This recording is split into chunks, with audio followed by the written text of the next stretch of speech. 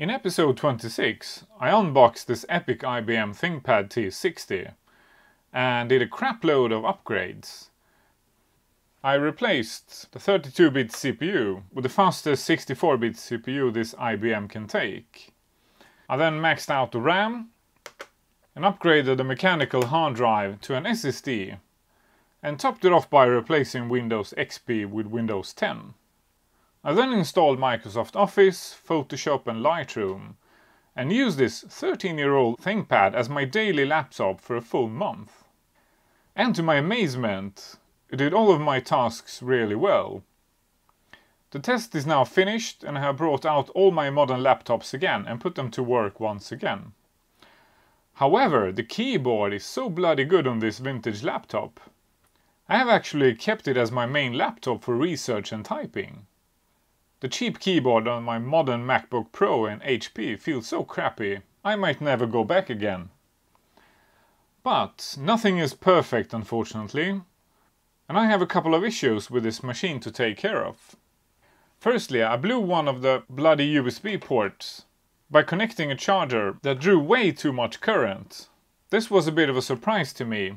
I thought the USB standard had some kind of specified current limit for peripherals. Secondly, every now and then the Wi-Fi does not reconnect when the IBM wakes back up from sleep mode. Then there's a very annoying limitation when I do my research online. Lots of pages today are made for screens that are wider than the 1024 panel in this T60, so I have to scroll sideways. And finally, sometimes the panel goes a bit dim. It's not much, and I can keep on working. And the problem goes away if I boot. But it's very annoying to say the least. So let's take care of all this crap and make some additional upgrades while we're on it. Since I have to replace the motherboard to fix the USB, I have got myself a board with a better GPU. The original board has an Intel 945 Express, and my new board here has the ATI FireGL V5200. To get rid of the scrolling, I have to replace the whole bloody panel. So I've got myself this nice 1400 panel made by Samsung. And lastly, I will also add some Bluetooth, just for the hell of it. So let's get started. Alright, so let's get that battery out. And then that hard drive. Or SSD, I should say. Yeah, these are quite easy to upgrade. So there's only 5 screws and they are clearly marked to remove the palm rest. And then there's 1 screw for the keyboard. And that's enough to get inside the machine actually. It does get a bit more complicated later on. So palm rests comes off like this, and then the keyboard only has 1 connector here, and then we have the memory modules here, and unfortunately the T60 is maxed out at 3 gigs of RAM. And then we have the keyboard bezel that sits here with 2 screws on top and a bunch of screws underneath the machine. And here is where things get a bit complicated, because these screws here are different sizes, different length. So I suggest if you take apart the T60 that you take a picture or make some kind of note to which screw goes where. So I'm gonna fast forward here, but as you can see there is a crap load of screws that needs to be removed. So now the keyboard bezel should come off. And sometimes it comes off very easily, but a couple of times I've been struggling to get this bezel off for quite a bit. And there it is. Next up we have the CD-ROM, and it's really easy to just pull out like this. And then we're ready to remove the panel. So it has this connector that should just pop off by gently prying it, like so. And then we only have 2 screws remaining. And yeah, then we have to pop off these 2. So if you're replacing a motherboard for the first time, take lots of pictures. It does help. Yeah, there's nothing really complicated here. The hard part is to remember where all the screws go, because there are so many different sizes. So here we have the Wi-Fi, and then we have the heatsink. And this heatsink is cooling the CPU and the GPU. And it's not identical to the fan from the other board. Then we have the coin cell for the BIOS. And now we can remove the fan assembly. And next up I'll disconnect the power connector and the connector for the battery pack and the speakers down here. And then I think it's only 3 screws left. This one is easily forgotten. And then we have the last 2 screws here. And I think it comes off. So, have I forgotten something? Yeah, I think these have to be removed as well. I'm not sure, but doesn't really matter.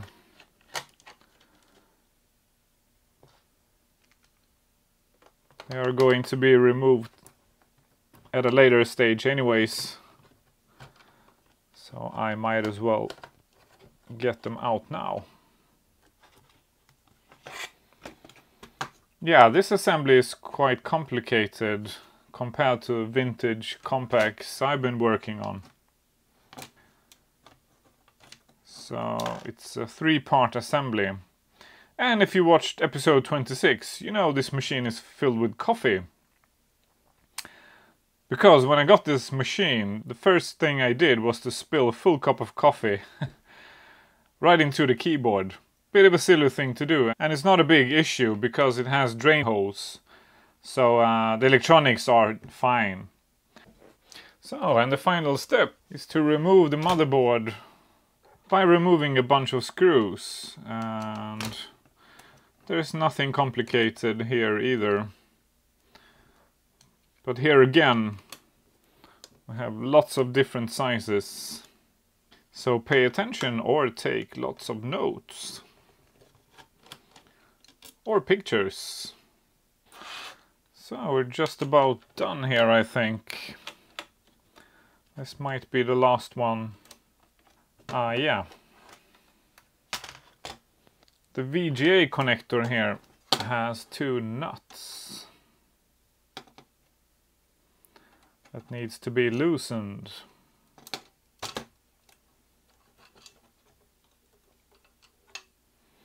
Yeah, here it is.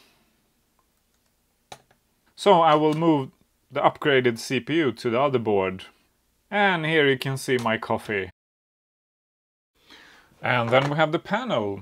And the panel is put together with screws that are hidden behind these stickers. And there are quite a lot of them.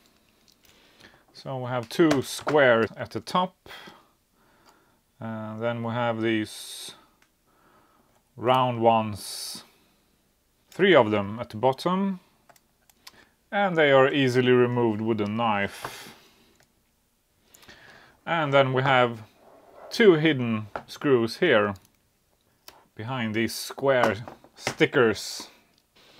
And finally we have 1 on this side. And all we have to do now is to remove these screws. And we should be able to replace the panel. And if I'm not mistaken, it should now just pop off. Yeah, there seems to be some double-sided sticky tape here as well.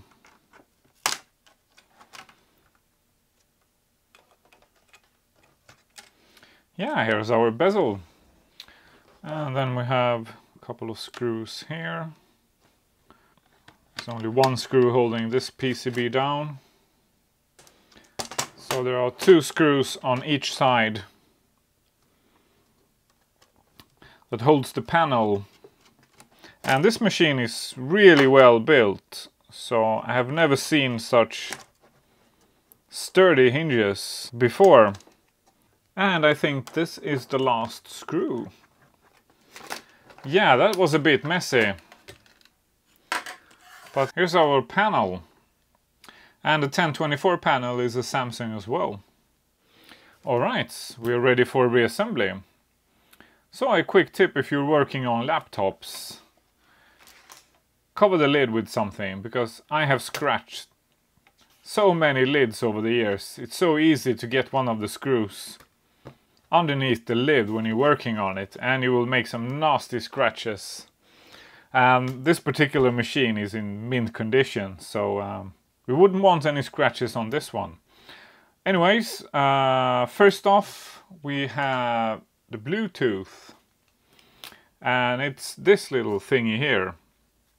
However, it comes with a connector on this ribbon cable, so if you want to upgrade your T60 with Bluetooth, you have to replace the entire ribbon, which is a bit of a stupid thing. The original T60 ribbon is missing that white connector you can see down there. Alright, let's get it in place. So up here we have the LED that lights up the keyboard, which is a bit of a weird IBM ThinkPad thing. I haven't seen any other brands of laptops using this type of LED. I kind of like it. Okay, and then we have the Bluetooth down here, and it just sits here with one screw. Okay, so I will get the hinges on the panel first and then put the whole assembly down on the lid, because I think that's a bit easier. Yeah, here's the old panel. As you can see, the ribbon cable is there, but there is no connector. So, bit of a stupid thing to do. Why have 2 different parts? It's just silly. Alright, that was not an easy task, because the wiring is so tight around this panel. It took me a good 15 minutes to get it reassembled, but I eventually got it there. But before we move on, now that we have replaced the panel and the motherboard, this T60 is not a T60 anymore. With this new specs, it's actually a T60p. So I have got myself a T60p bezel. So I'm gonna use this instead. And it looks to be in good condition. So I think it will match this minty machine well. So I guess I'll check all the wiring quickly. Okay, so I took the opportunity to clean the boards with some isopropyl. And let's swap the CPUs, because my old board have been upgraded to the T7600, which is the fastest CPU that the T60 can take.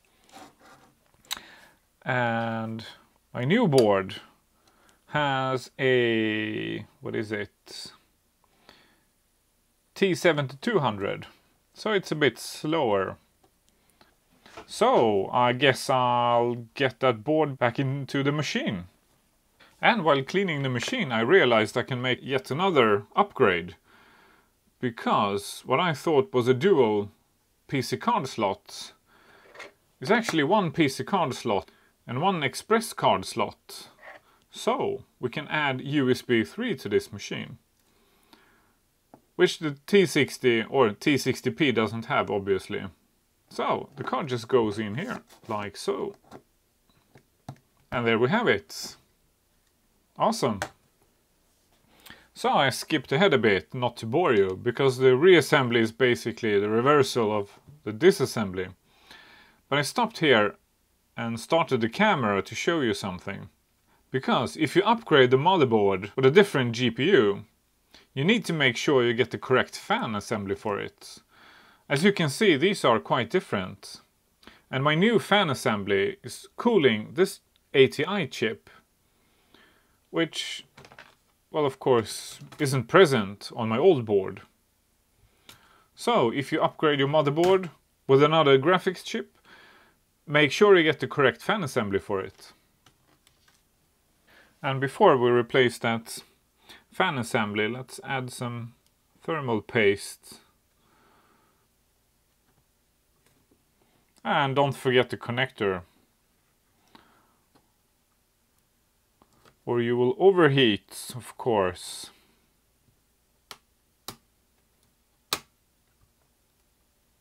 Perfect. Time to get the panel back. And I have to say, it's much easier to remove the entire assembly and then get the full assembly back on than messing around with these screws with the screen still sitting in the machine. Yeah, almost done for a test. Alright, so I have enough stuff here on to make a quick test. Let's see if it runs. Okay, so we have something on the display. That's a good start. And I have removed the BIOS battery, so it should complain about the time and date. Yeah, here we go. So we've got the T7600, 3 gigs of RAM, and now the fan started. I need to check if that's the last version of the BIOS. Okay, anyways, time and date. Yeah, it's getting late. So this motherboard doesn't match the installation of Windows on this hard drive, so let's see what happens. Okay, so it's at least trying to start Windows. If it's only the graphics chip, it might actually work with the old installation. That would be nice, if I don't have to reinstall Windows. Yeah, that looks good. And that fingerprint reader is actually quite good. Yeah, awesome. It seemed to be working just fine, and the resolution now, of course, is 1400 instead of 1024. Let's check those display settings. And yeah, here we have it, 1400 by 1050. Perfect. Yeah, let's check those drivers. Okay, so we've got an unknown device here. So I need to fix this, but first I'll reassemble the machine and clean it up a bit. The workbench is still full of screws. Alright, I'm all finished with the reassembly, and I guess my Mint T60 is now a Mint T60p. And I ended up doing a bunch of things off camera. After cleaning up the ThinkPad, I noticed a bunch of nasty scratches on the display bezel. So I replaced the bezel with my old Minty one, and I then gently heated the T60p label with a heat gun, and it came off very easily. So I could replace just the label instead of the whole bezel. I then tried to install the last driver for the Bluetooth module from Lenovo. But unfortunately it does not work on the Windows 10. It's a bummer, but not a big issue, since I'm probably never going to use it anyway. Unfortunately the Wi-Fi still misbehaves, so I tried to reinstall Windows, but to no avail.